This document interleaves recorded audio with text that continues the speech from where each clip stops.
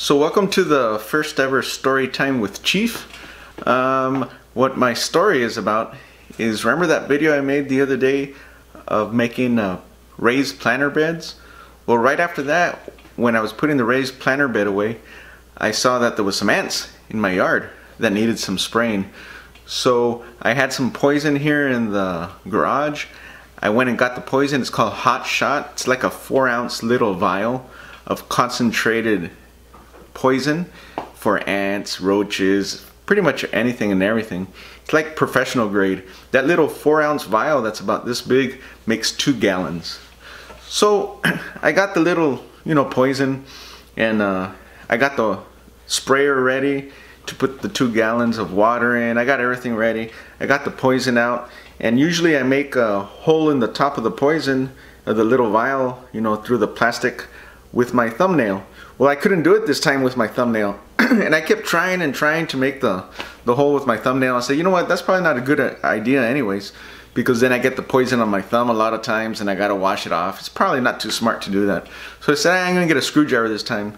So I walk into my garage and grab a Phillips screwdriver, and I'm poking and poking at it, and I don't know what it was up with it, but it had a really strong seal this time. So I poke extra hard, and when I poke, man, that screwdriver goes inside that little vial, and I get poison that squirts the top of my lip, up my nose, and into my eye. Concentrated poison that makes 2 gallons, right? I open my eye and I don't see anything. It's all blurry. I can taste the poison in my mouth. I can smell it up my nose. I can taste it up back of my mouth, from shooting up my nostril and dripping into the back of my throat. It's a mess, right? So I ring the doorbell in my house like 20 times so my kids and my wife could come outside. And I'm there, I got the hose on my face, right? Flushing my face, up my nose with water, in my mouth, sticking the hose, shooting again up my nose and my eye. I'm going crazy with water, right? And they're like, what's the matter? And I tell them, oh, I shot that poison up my nose. It went up my nose and my eye. So they call the poison control center, call my doctor. I keep flushing my eye out with water. I can't see anything. It's all blurry, all hazy, I get in the shower and flush my eye out some more. Talk to the poison control guy, talk to my doctor, and they all say the same thing.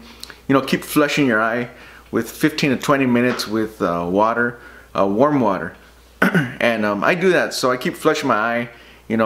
First I use the hose, then the shower, and then the sink for 15-20 minutes of making a little warm waterfall, is what they said, of water to flush your eye out with.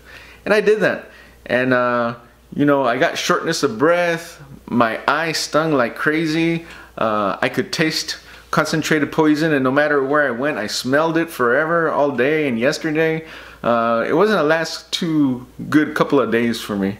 So anyhow, I thought I'd share that with you because, if you read the instructions, it says to wear proper PPE, face shield, safety glasses, respirator, all these things that I have.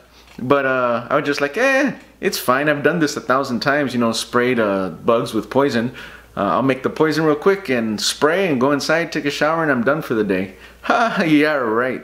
So that's what I've been up to for the last couple of days, is dealing with the aftermath of that poison that got shot in my eye, up my nose, and in my mouth. So learn a lesson from me. Always wear your PPE, even if you're dealing with something that you've dealt with 100 times, and don't think anything bad's gonna happen.